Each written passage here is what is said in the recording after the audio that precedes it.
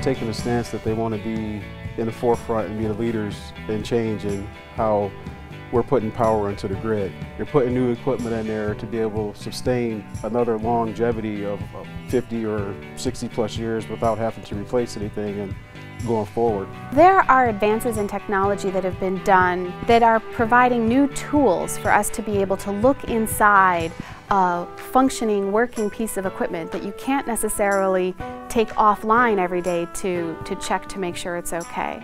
You know, we now, from our digital controls, see information that wasn't ever available to us when it was more of a kind of a mechanical device.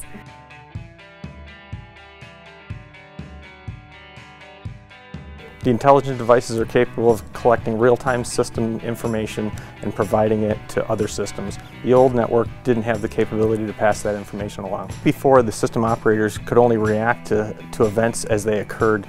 Now, with the intelligent devices sending information in, they can react preemptively. That's going to allow, improvements in, reliability and reduction in cost, because you're not maintaining something that doesn't need to be maintained, and you're potentially preventing a failure that could have resulted in a bigger problem.